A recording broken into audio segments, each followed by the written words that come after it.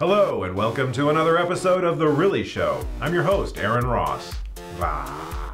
Today's show, World War II's The Fighting Nisi, America's most decorated regiment. If you like the show, we would really like it if you would subscribe.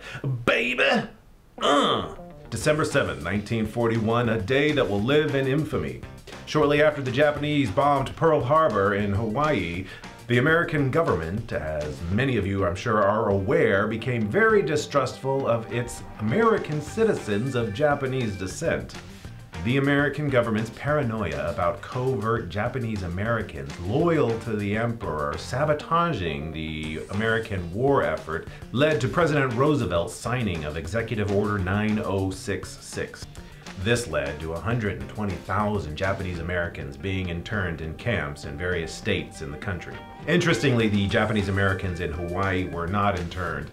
They made up about a third of the population of the state, and there was very real concern that their internment would lead to economic collapse in Hawaii.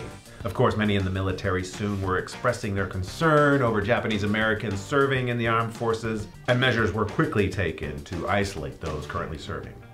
Even the Japanese Americans in the ROTC who were asked to help defend the island after the attack were affected. Sucks. After their dismissal, eager to prove their loyalty, they formed a civilian aid group, the Varsity Victory Volunteers, or VVV. They provided labor for the massive construction of U.S. military bases in the Pacific. And around the same time, approximately 1,400 Nisi of the Hawaiian National Guard had their weapons taken away and were brought to the mainland, where they were designated the 100th Infantry Battalion. Of course, at first the Nisi were distrusted by their fellow servicemen, but eventually proved their loyalty and won over the trust of the military. Soon after, President Franklin D. Roosevelt authorized an all-Japanese American fighting force comprised of men from Hawaii and the mainland. This became the 442nd Regimental Combat Team, made up in part of members of the VVV, and to which the 100th was attached. 442nd's motto was, "Go for broke." Boom! The 442nd was soon sent to Italy for their first experience in combat. After, the unit was transferred to France, where they became part of the 36th Division. The commanding officer of the 36th was Major General John E. Dahlquist.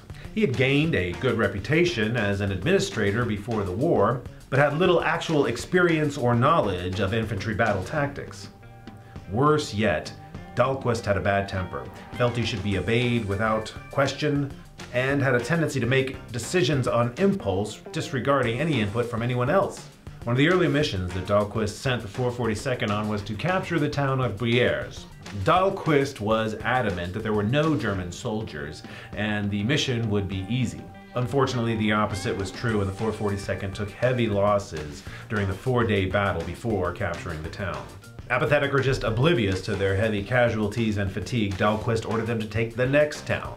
They had 8 straight days of heavy combat before the general would let them take a rest.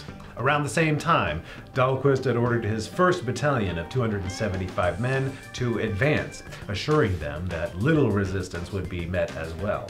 Once again, he was wrong. Wrong! The 1st Battalion became pinned down by the Germans and cut off from retreat. And they dug in, using their only working radio to send word of their dire situation. After getting word about the 1st Battalion, which became known as the Lost Battalion, General Dahlquist abruptly ended the 442nd's brief rest. Their new orders? Rescue this Lost Battalion. 1st Battalion, Lost Battalion, 1 potato, 2 potato, 3 potato, 4. For 6 days, this Lost Battalion was cut off and surrounded in the Vosges Mountains of northeastern France, not far from the German border. The Germans were slowly tightening the noose. They were almost out of supplies. Ammunition, food, medical. The dead were piling up. Many of the men were wounded, some suffering from trench foot. They were just hanging on. The 442nd was 4 miles from the trapped battalion. They had to travel through dense forest, deep muddy trails, German roadblocks, landmines, and numbing cold. After days of these awful conditions and German attacks, General Dahlquist would often criticize their progress, often pushing them to do more. Artilleryman Don Shimazu was noted as saying that General Dahlquist had ordered them to fire on a particular set of coordinates. If they had done so, they would have hit the lost battalion, probably killing them all. Fortunately, they didn't listen to that command. As the days went by and supplies dwindled, the 1st Battalion held their position against the German attacks.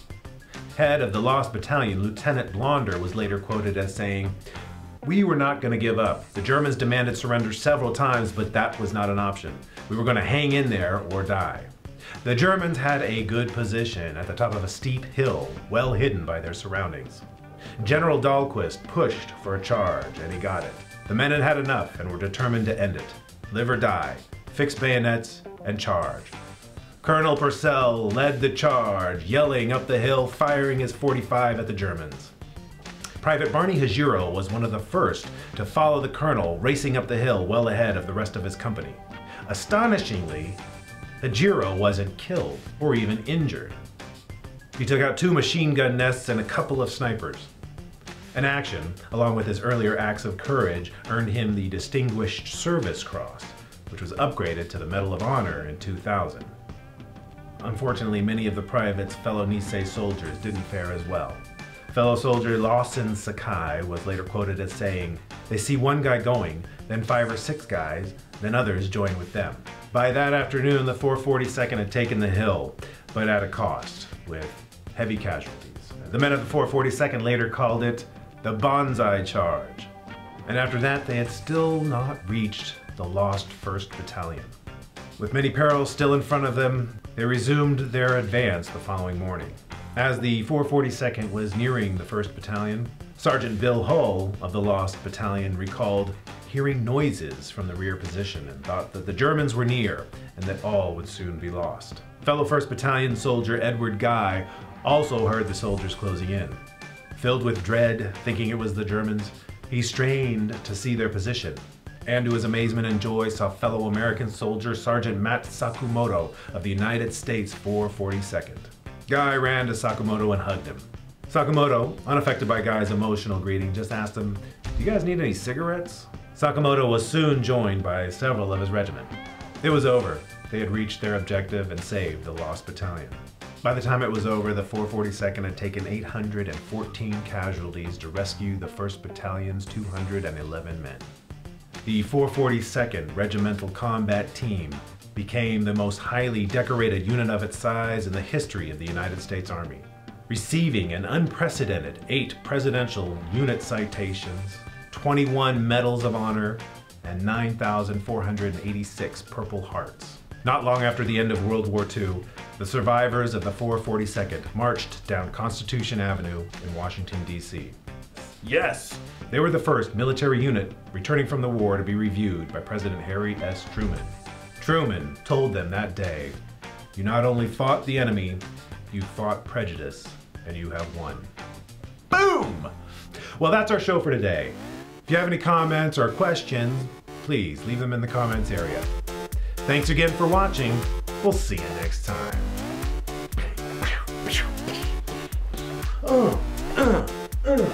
Pow! Pow, pow! Wow!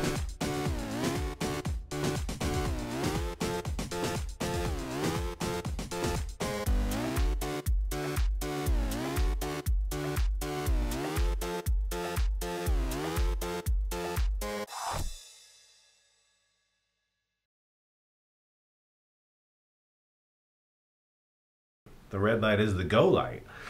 The American government's paranoia about covert fudge